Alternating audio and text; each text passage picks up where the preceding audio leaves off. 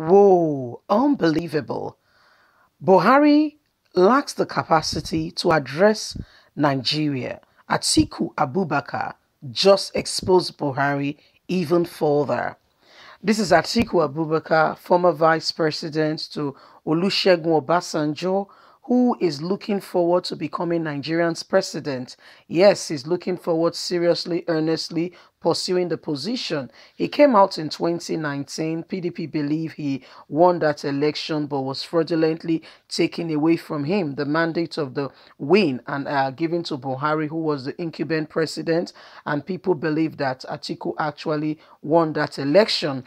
A PDP on the other side recently with regards to where they might possibly be zoning the party tickets for 2023 is coming up, and guess what, they keep dodging and trying to hide away or shy away from that vital information. What region are you sending, or are you thinking of moving this to? PDP has constantly been dodging it and saying that they are not sure. Let the cap come on who it fits best.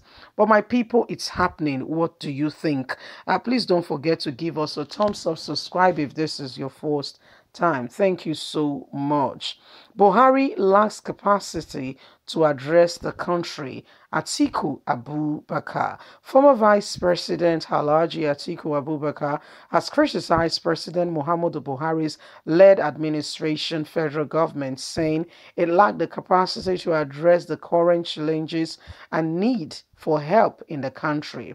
According to PDP stewards, the opposition must help them, not because of the government, but because of our people, because of Nigerians. This is more than a party. This is the life of the individuals and members of the society that make up the country Nigeria. Atiku, who fired this shot in a statement he personally issued on Sunday, says the government must realize that the unprecedented insecurity that is facing the country is as a result of youth high level of unemployment. The statement reads, "World highest unemployment rate.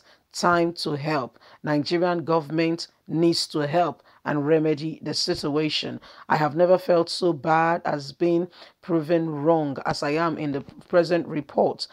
All that is currently going on in Nigeria is actually an eyesore of our present predicament, that the present administration have no solution of how to remedy the situation of what is on ground. Nigeria can actually be changed and transformed if we have the right persons in leadership who are ready to ensure that Nigeria comes and bounce back. We can achieve this if we get the right persons.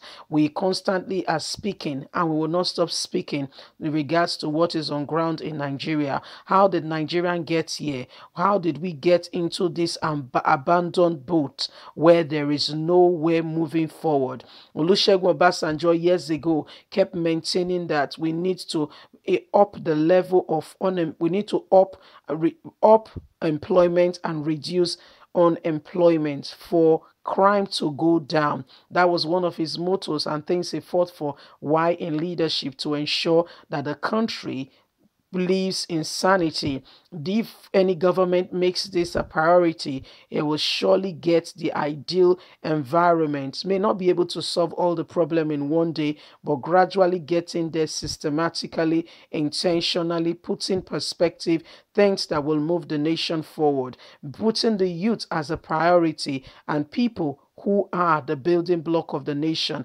taking what is important to them as building up the nation, and gradually we will all ascend the throne together, and insecurity, crime, and poverty will become a thing of the past. It's a conscious effort of working together to ensure that we get to this present level.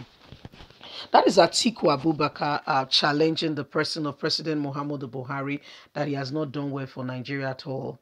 That Buhari has shown to Nigerians that he is incapable.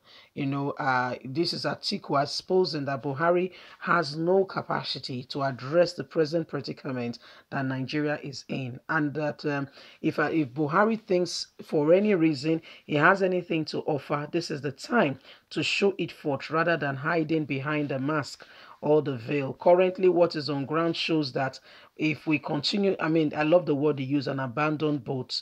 Imagine you say, oh my, I'm going on a, if you're going on a cruise, you're already packed up and all that, you're ready for a cruise. If you're, and you guess what, when you get in the cruise, you know that the ship is going to be going around. If it's the European cruise or the American cruise, you know the area that you'll be touring around, and it will get some to some aspects. You have to come down from the cruise if you want to walk around and, I mean, go sightseeing. You know what time the boat is, the ship is moving. These are things you plan. It's all planning.